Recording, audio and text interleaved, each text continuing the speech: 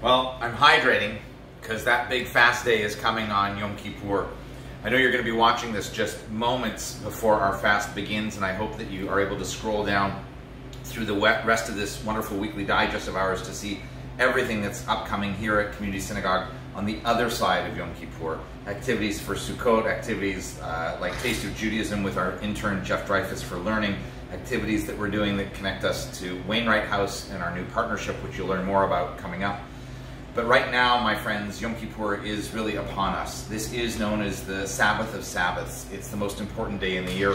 And so as you prepare to come to synagogue tonight for Kol Nidre here at 200 Forest Avenue, and then of course the morning back at SUNY Purchase and the afternoon then back here at 200 Forest Avenue, I invite you to try to slow down a little bit on the Sabbath of Sabbaths, to be kind, to be compassionate, to make room for others, especially with the parking at SUNY this year and the valets.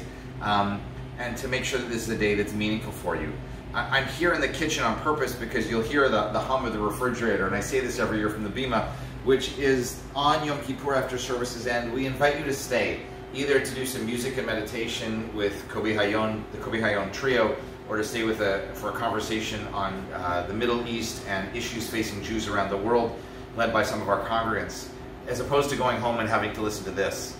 Having to listen to the hum of your refrigerator that is pulling you and saying to you, come, open me and have something to eat. It's a day where we fast. It's a day where we contemplate. It's a day where we reflect and think about how can I be different in the year ahead. So in advance, I encourage you to hydrate. But also as you come to this day of Yom Kippur, if because of a medical condition, if because you're pregnant, if because you're nursing, there is something that will keep you from fasting. Know that you stand on good foundations within Jewish tradition and Jewish law to be able to not fast. As the Torah portion says, choose life so that you and your offspring may live. That's what's really important, my friends, that we do what we need to do to take care of ourselves this day.